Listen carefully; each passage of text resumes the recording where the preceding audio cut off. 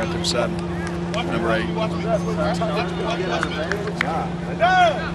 Hey, when you drop it back, dude, ball's here. This is Mark Cormack here at the University of Louisville's offense-defense camp here in Louisville, Kentucky. I'm here with Chuck Morton. He's a parent of a camper here, Cody Morton. Now, Chuck, how many years you been here?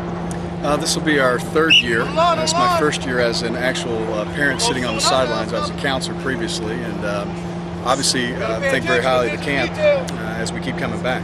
And what's it like being on both sides of that? As a counselor and now as a parent. It's tough, but at the same time, I know that he's getting good instruction from a very well-experienced and educated staff, and he's learning a lot, which is the main goal here. And what do you hope he takes out of this camp? Well, when you have folks like Brian Brom and Coach Hudson here running the show, you like to think that he's going to learn some of the details that he might not have gotten from me or some other coaches out there. All right, this is Chuck Morton here with myself, Mark Cormack for ODTV.